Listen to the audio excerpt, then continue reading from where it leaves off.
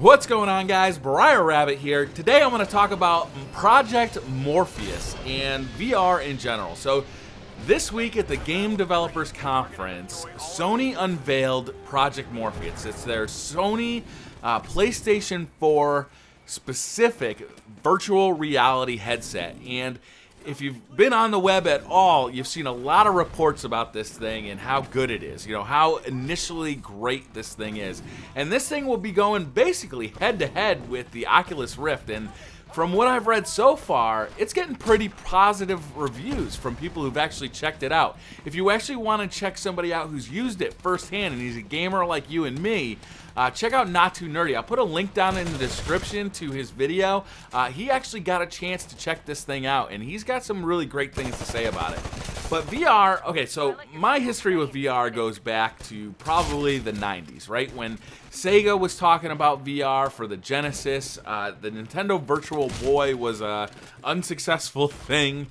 There were arcade cabinets that you could go to and put on these huge virtual reality headsets and like stand in these, I don't even know what they were called, but it was expensive and it worked okay, but it was kind of slow and laggy. But it's always been this promise, right? Or not always, but for a long time it's had all this promise. Because instead of just looking at your TV screen and having the controller in your hands, the thing that VR really promises is to immerse you into a world that's otherwise inaccessible, right?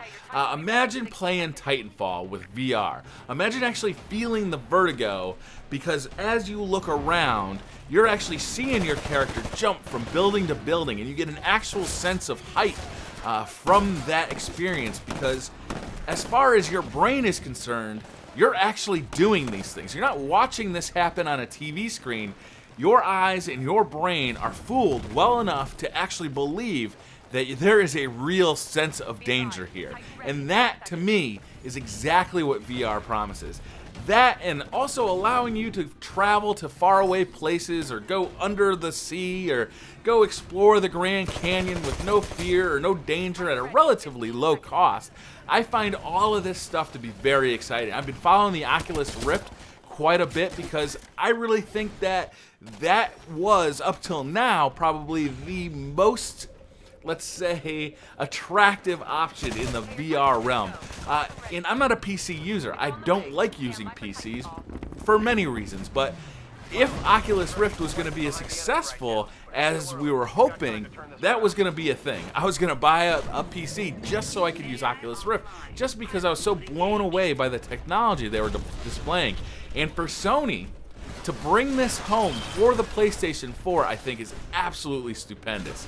The specs all look fantastic on Project Morpheus. A 1080p display and just unbelievable amount of motion tracking. So most of these things in the past have really relied on motion sensors inside the headset. But Sony's taken a different approach here. They've got those motion sensors in the headset, but they're combining that with the light sensing of PlayStation Move as well as the PlayStation camera.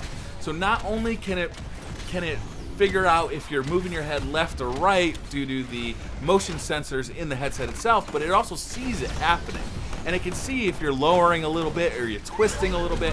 And all of that stuff is really going to add to the immersion, because every layer of obfuscation between what you're actually doing and what your brain predicts is supposed to happen and what is actually happening to your eyes it's jarring in VR.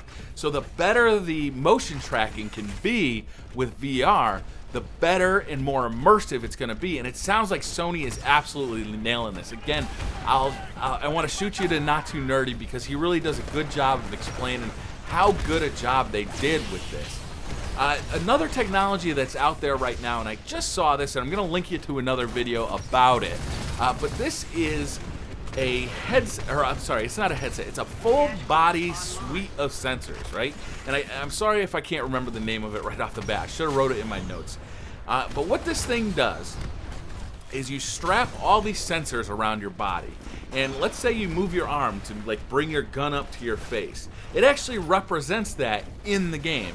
They don't have a really sophisticated set of games for it yet. They have announced that they're trying to make more deals with game companies, but it really looks stunning. It really looks like it could be a lot of fun. Now imagine playing something like DayZ, and you've got an Oculus Rift on, and when you want to lay down and snipe on the hill, you actually lay down in your living room and bring the gun up to your face and start sniping.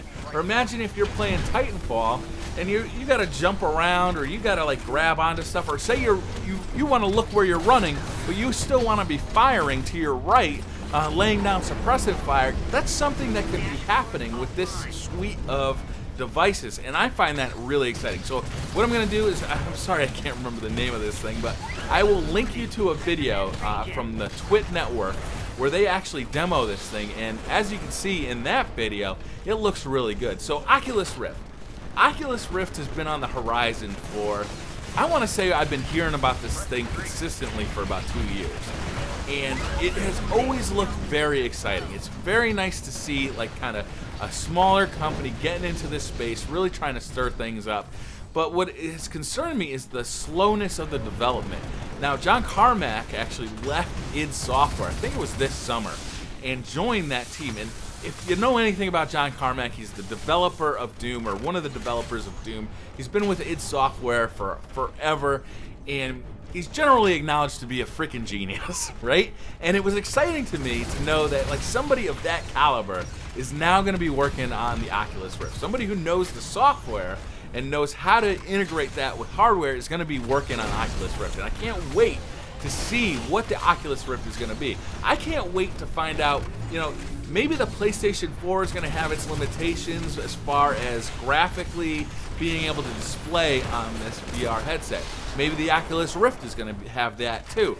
Who knows what the differences between these two systems is going to be, but the great thing is, right now, we're going to have a choice. We're going to have a choice. If you want to play PlayStation 4 games in full VR, you can do that. If you want to play PC games in VR, you can do that. Maybe one experience is better for certain types of games, and one experience is better for other types of games. But I've been playing the Let's Play of Thief lately, right? And Thief, to me, seems like a perfect opportunity for VR. The sneaking around, the situational awareness that you need in a game like Thief so that you don't get caught by this guy looking over his shoulder or this guy walking up behind you while you're trying to pick a lock as fast as you can. The act of sneaking around and the way that Garrett's fingers kind of just like, they kind of hum a little bit, you know, he kind of curls his fingers when he's about to grab things.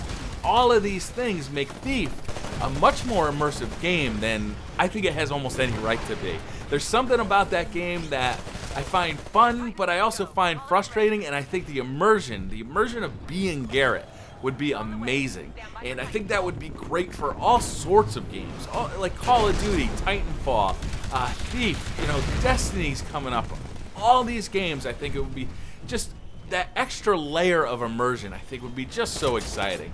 And this has been a promise to gamers for so long. I mean, for so long we've had these VR headsets on the horizon but never arriving. And to see Sony really have a product like that's just so close to being ready, and to watch Not Too Nerdy's kind of first impressions of it, and they're so positive, and he's got such a good kind of first impression of this thing that, you know, it just makes me so excited. I couldn't wait to make a video about it today. You know, I haven't actually had a chance to put these things on yet, and I know that I'm gonna love them. I can't wait for them. You know, the Oculus Rift has been on my radar forever.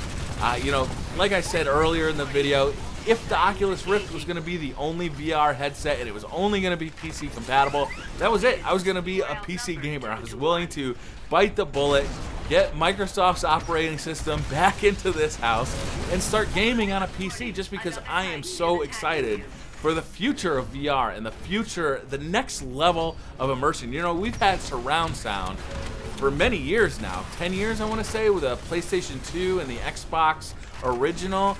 I think we're the first consoles to support surround sound, and it was an amazingly immersive experience. You know, we didn't really get to use it for actual gameplay until probably the PlayStation 3 and Xbox 360 era, where the surround sound headsets came out, and it became a huge advantage to have a surround sound headset in a game like Call of Duty.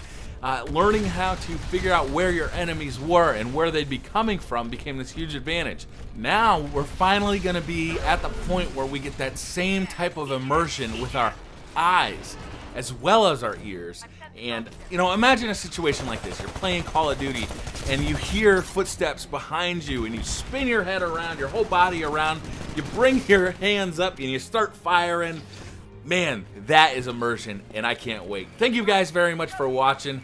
I really appreciate it. Hit that like button if you get a chance, and I'll see you guys next time. Bye.